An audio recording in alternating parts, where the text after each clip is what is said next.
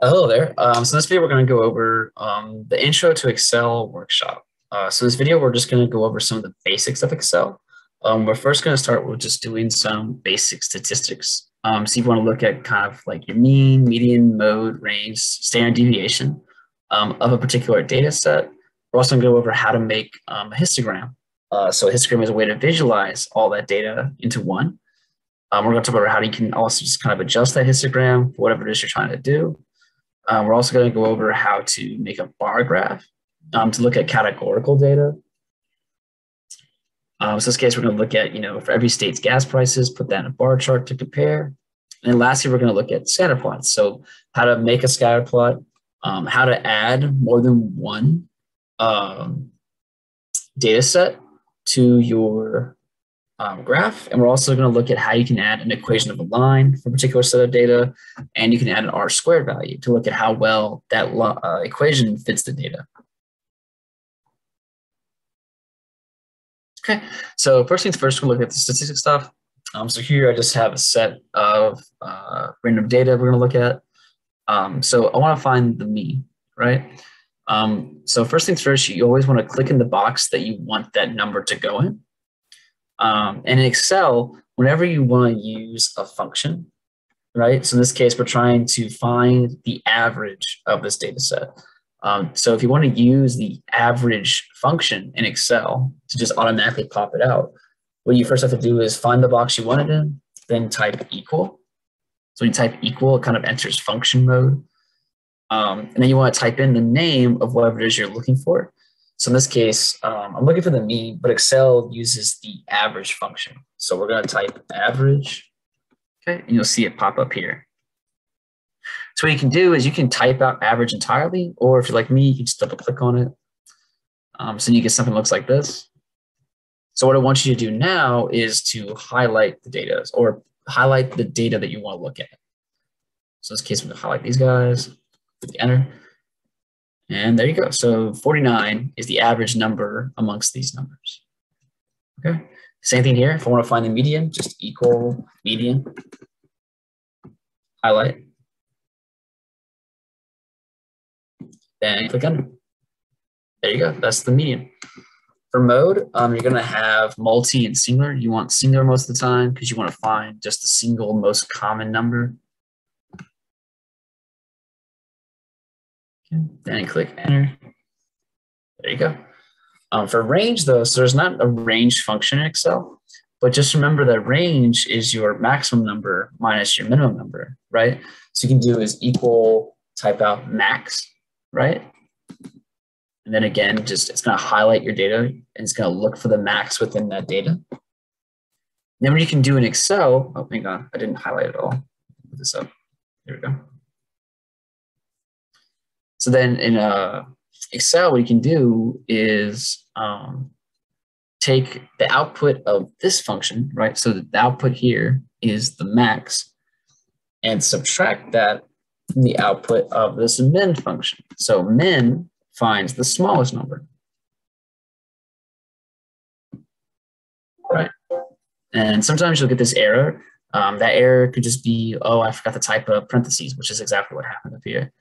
So it's like, oh, do you want to fix that? And most of the time you just click yes, and it works just fine. There you go. There's your range, your max minus your min. So again, this is an example in Excel of how you can use multiple functions within the same cell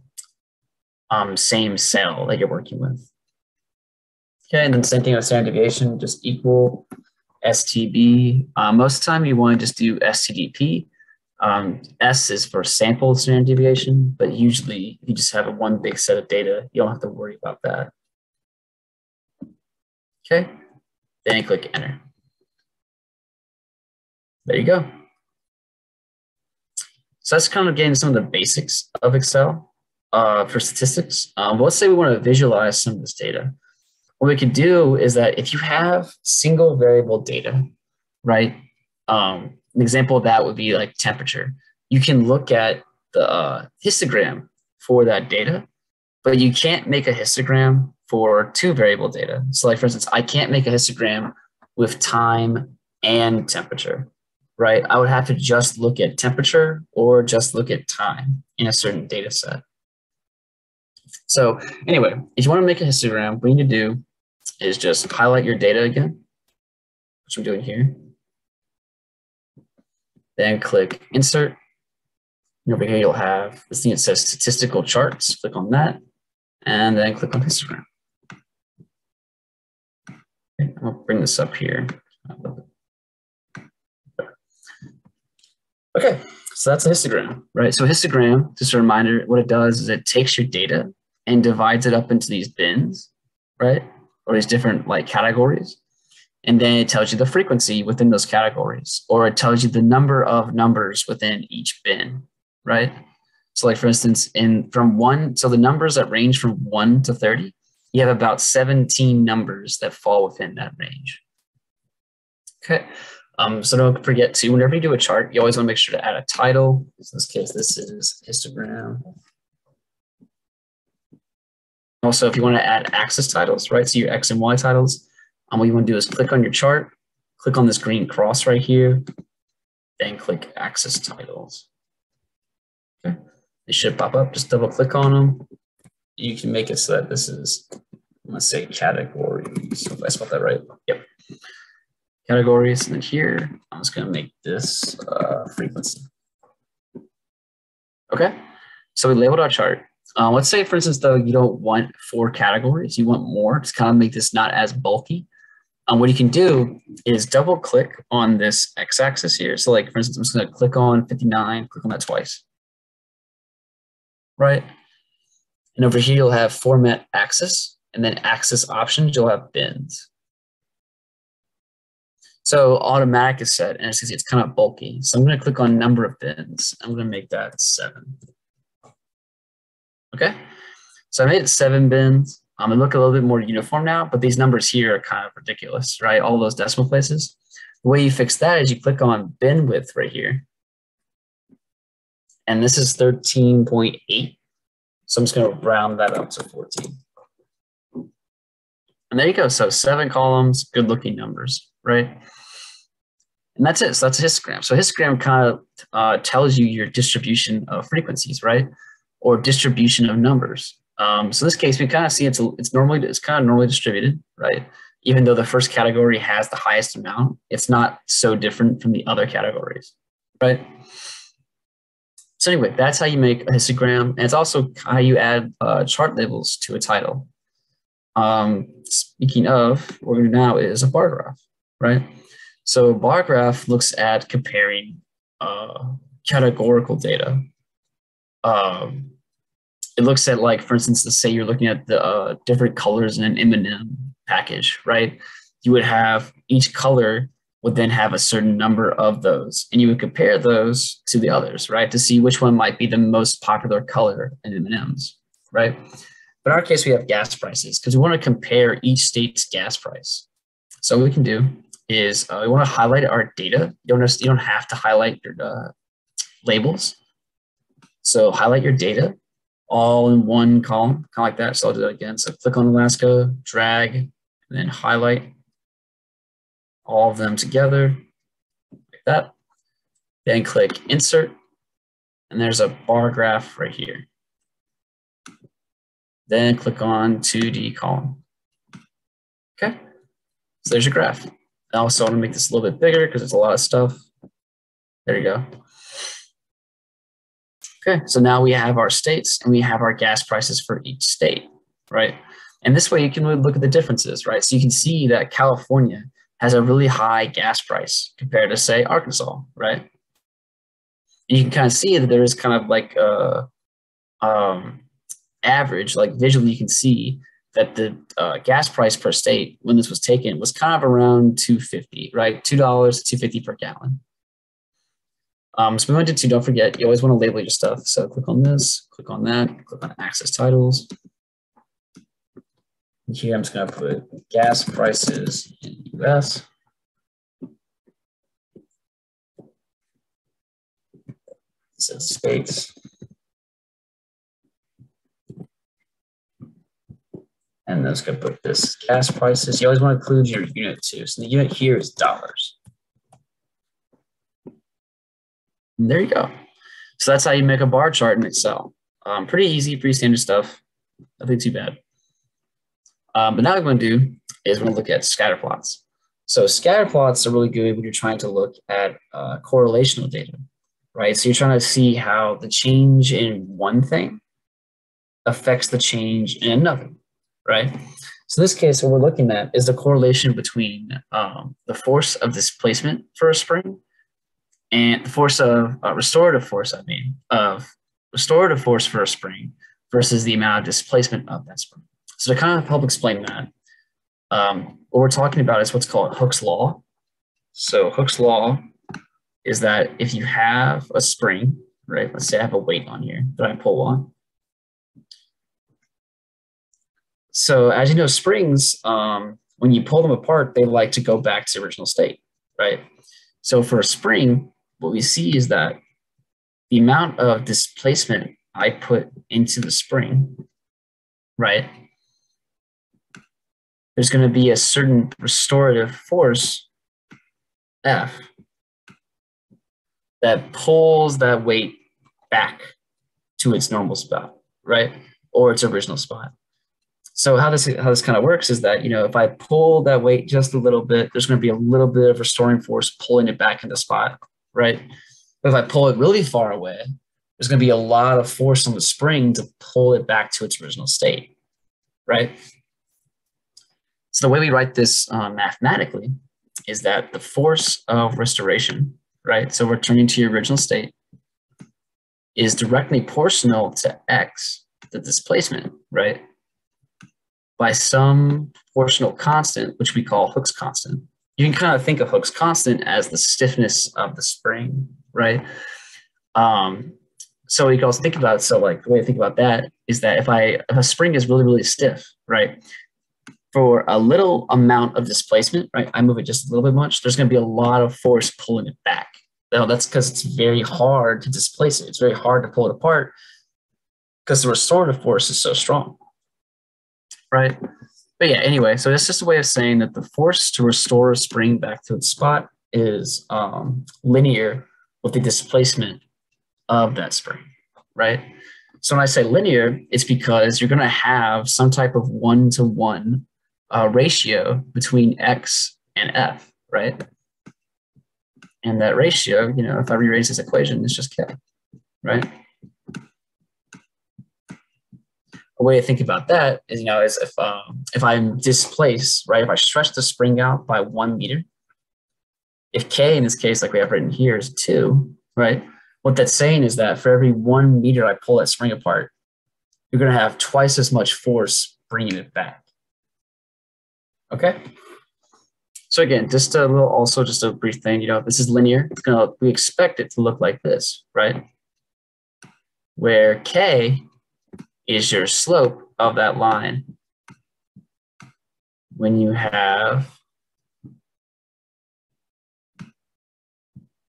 x in this direction and f in this direction, right? Okay, so just kind of an overlook of Hooke's law, but suffice to say is that, you know, we expect to see kind of a straight line on the chart, right? In this case, since k is 2, our expected equation we would see is y is equal to 2x, right? So let's see. So what we're going to look at first is we're going to look at the amount of force we had versus our expected displacement. So the way we're looking at this is that we measured the restorative force, right? But we don't know how much we displaced it, right? But given this relationship, we should be able to see some type of correlation between the two variables, right? Because if I have a certain amount of restorative force, then I must have had some amount of displacement, right? But we also have our expected displacement and our measured displacement. So the expected displacement is what we would expect the amount of displacement to be for a particular restorative force based upon this equation right here, right? So I input this amount of force, so I should expect a certain amount of displacement, right? But we also have our measured displacement. So for a certain amount of force, there's our expected displacement from the equation. There's also our actual displacement, which we got in the lab, right? What we measured. And what we're going to do is we want to look at how well our measured data compares to our expected data, right? So what we're going to do is first, we're just going to look at the experimental data. We're going to see if we do get this equation we predicted, right? So what we're going to do, I'm going to highlight these guys like that. So again, you want to just highlight the things you want to look at. So in this case, I want to look at force and expected displacement. So I'm just highlighting those two things, okay? Then you want to click on scatter right here. And click enter, and there you go. So now you have your scatter plot. So down here, yeah, axis titles, we have our force. And here we have our displacement. Also, I forgot that units. So displacement is in centimeters, force is in newtons. Okay. So what we can do now is that let's see if this line, right, we have our data, right, matches what we expect it to be. So the way you do that is you want to click on your chart, click on the plus here, then see this thing that says trend line. You can check that, but you'll see it just adds a line of best fit.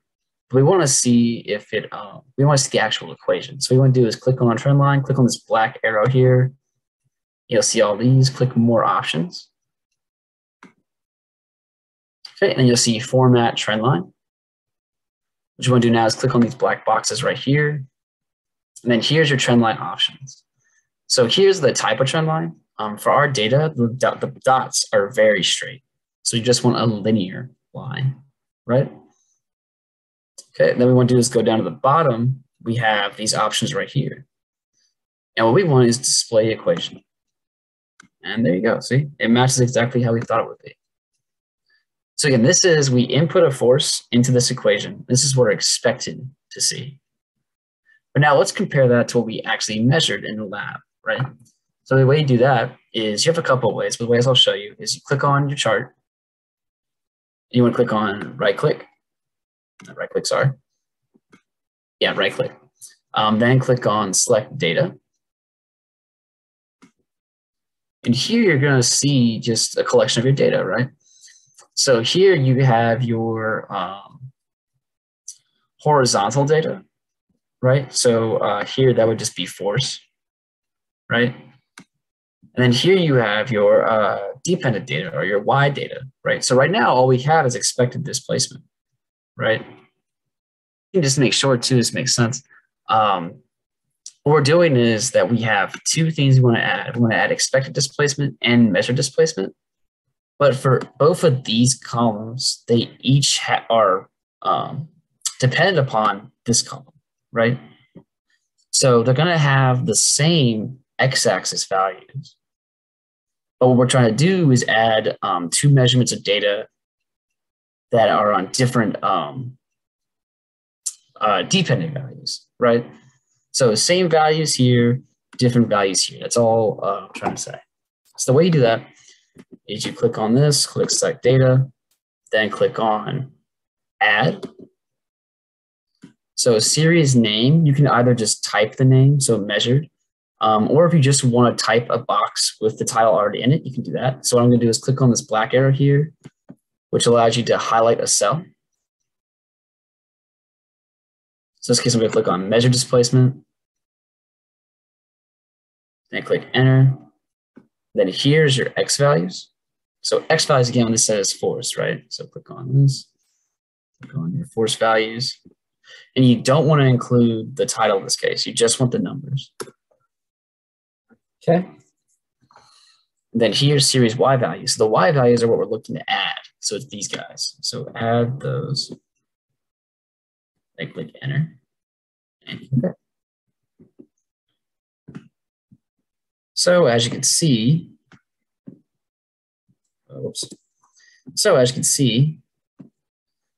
orange is our measured. So one thing you can do, see if I can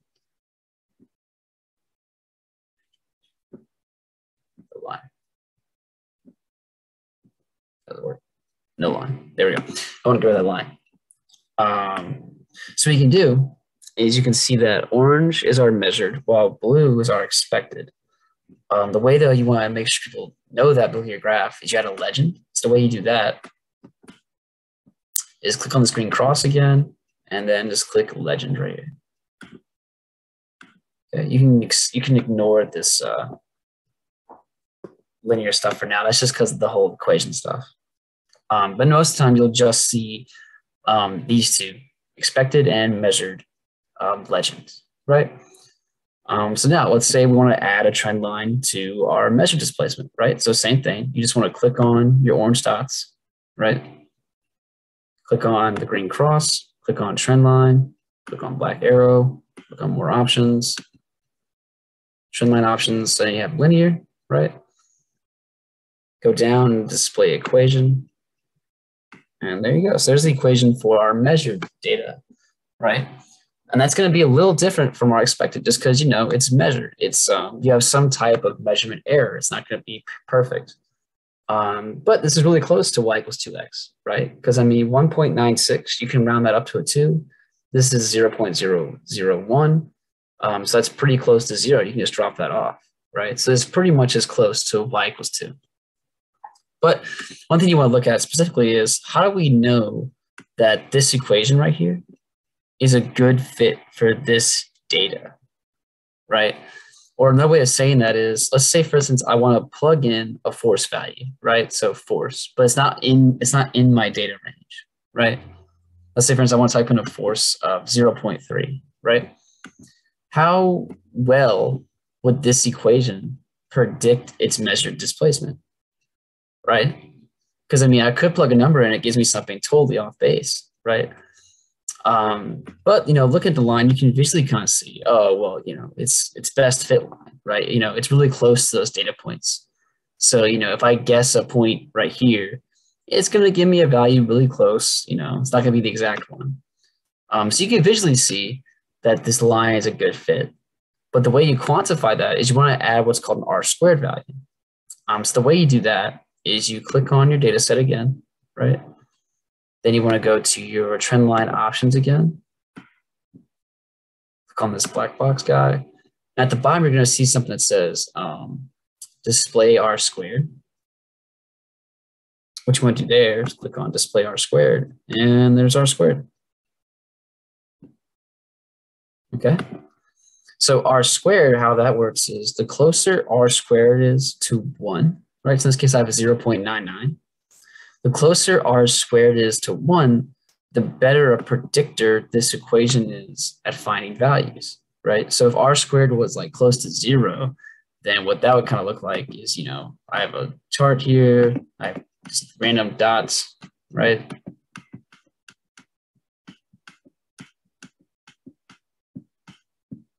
It's fighting me? Okay. I don't know why it's doing that. Yeah, you have random dots, right?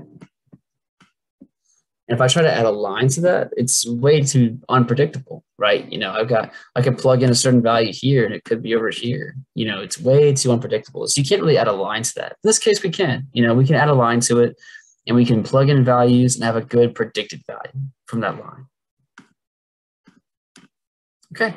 Yeah, so that's the basics of scatter plots.